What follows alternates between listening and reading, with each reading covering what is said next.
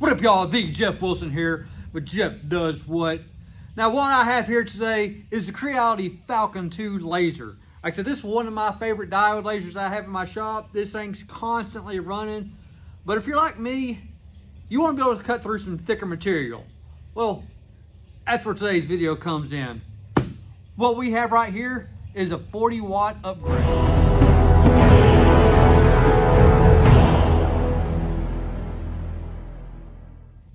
Now, with this upgrade, it is quite simple.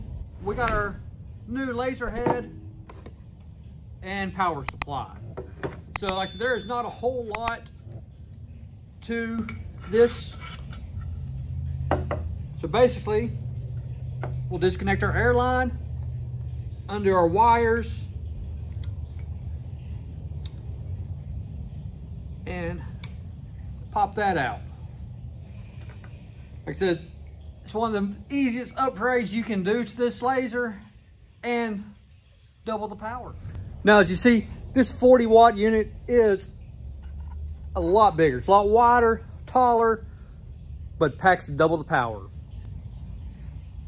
Now, one thing that sets this 40-watt upgrade from some of my others is the ease of this installation. Like I said, all it is just that one wire, air hose, and that's it. You're not having to change the whole gantry, all the wiring on there.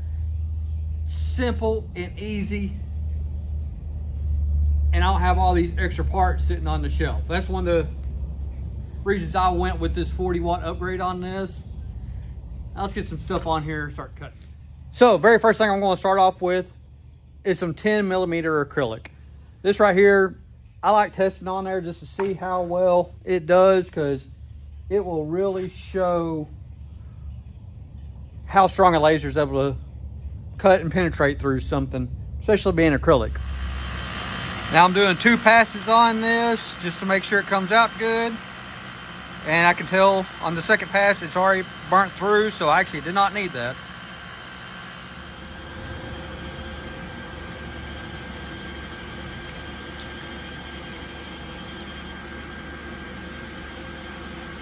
Still a little hot. Got all but one little area right over there.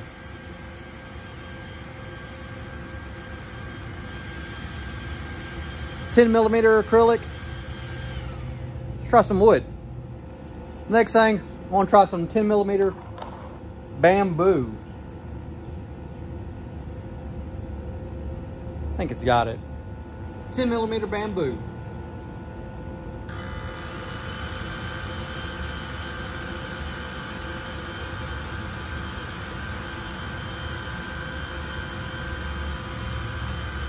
Nice and smooth. Like I said, I'm doing 2 passes on this as well, just to make sure everything's going through. And I already see smoke coming out from the underside. So, little things, it's a hoss already, I can tell that.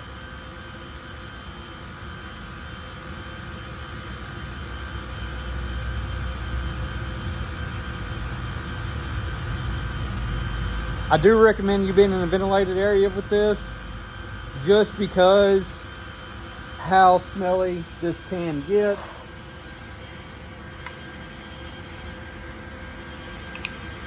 It's time to step it up. Now what we're going to start off with is 1 pass on a 2x4. Got it framed out. Go.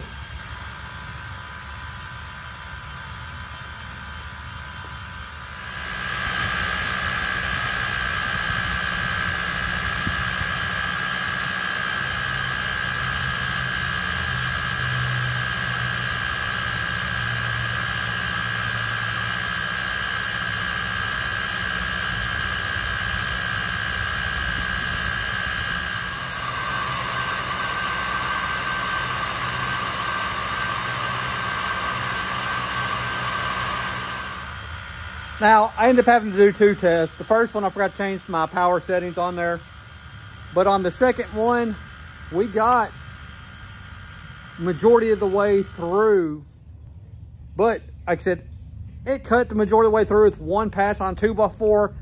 Do I recommend using this to cut 2x4s? No.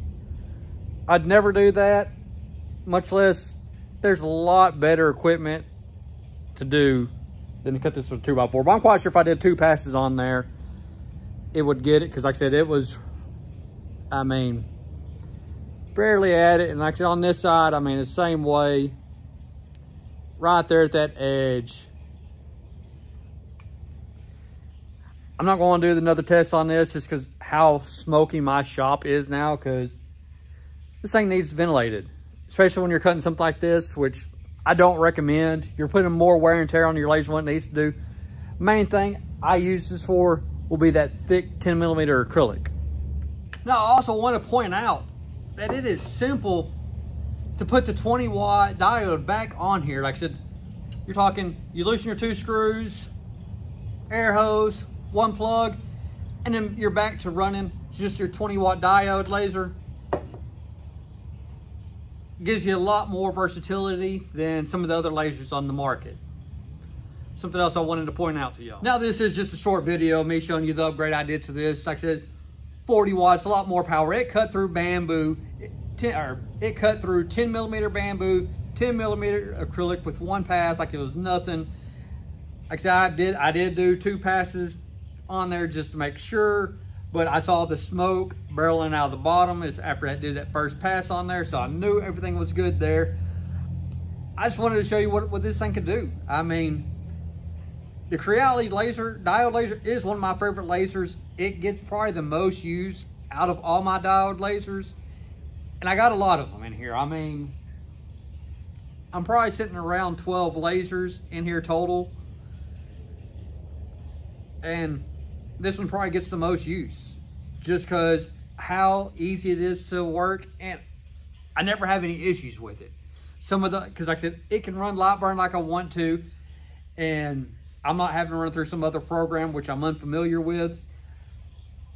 It's just a good all-around laser. And now that I can cut that 10mm acrylic, it's gonna get even more use, because I cut a lot of acrylic, especially on making keychains or something like that. A lot of small trinket stuff that I don't want to always load up my big CO2 with, just because only thing I do on that is cut. Where this, I'll be able to engrave on it and cut that like it's nothing.